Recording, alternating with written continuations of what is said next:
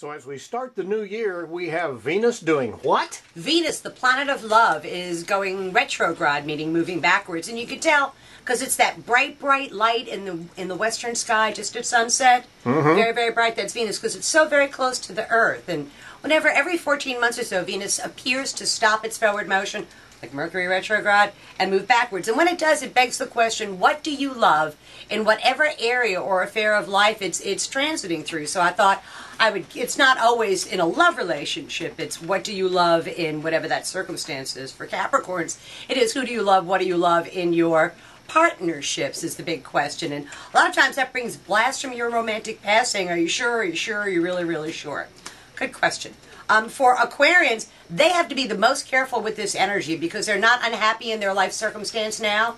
And Venus retrograding goes, could you be just a little bit happier, do you think? And, you know, I'm not so sure that there ever is more. So they have to be, only they can answer that particular question. For Pisces, the question is, are you happy with what you're doing, where you're at, and the goals that you've set for yourself? And because you're going to go ahead and achieve them, and it's one thing to get what you want, but the more important thing is to want what it is that you get.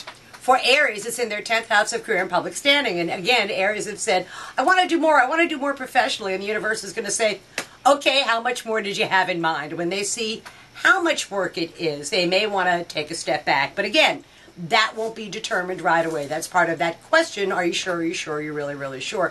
For Tauruses, they fall in love with someplace at a distance. And they want to spend as much time as they possibly can there. And that causes a problem with the things that they have going on here. But they're really going to start to think about, can I do this on a long-term basis is really what they're going to be asking themselves. And legal matters go very well for them. For Geminis, money falls out of the sky on them. And that's a very, very cool thing. Because for Geminis, they get the opportunity for more investments. They get to take some sort of action that they should have taken in the past to alleviate a lot of their fears. For Cancers, in their 7th house of partners, and they finally hear their partners say, whatever you want, I will give it to you. So that's a very cool thing. And, and they also are looking at partnerships and where their rights are inside of that. For Leos, work goes incredibly well for them.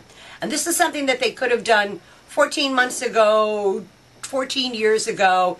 They get the opportunity to really take what it is that they do and be able to truly love it. Which is a very cool thing because you know when you do what you love, the money follows. For Virgo, it's about love in general. It's about solidifying their love relationships. And Virgos are in the best position they've probably been in 20 years, actually, to get their love needs met, which I have to say, ooh, hoorah! Yeah, exactly. For Libras, they are going to want to beautify their homes. They're going to want to do something to their homes to make it more solid, more dependable, a safer place for them to operate out of. And all I have to say to the Libra is have a budget because they've got the most expensive taste in the whole world. And they really want to try and stick to it.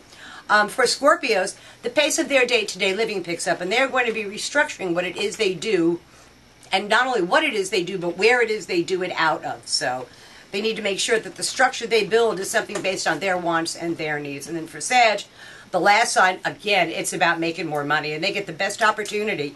They get an opportunity that they turned down several years ago and have been kicking themselves for not taking advantage of.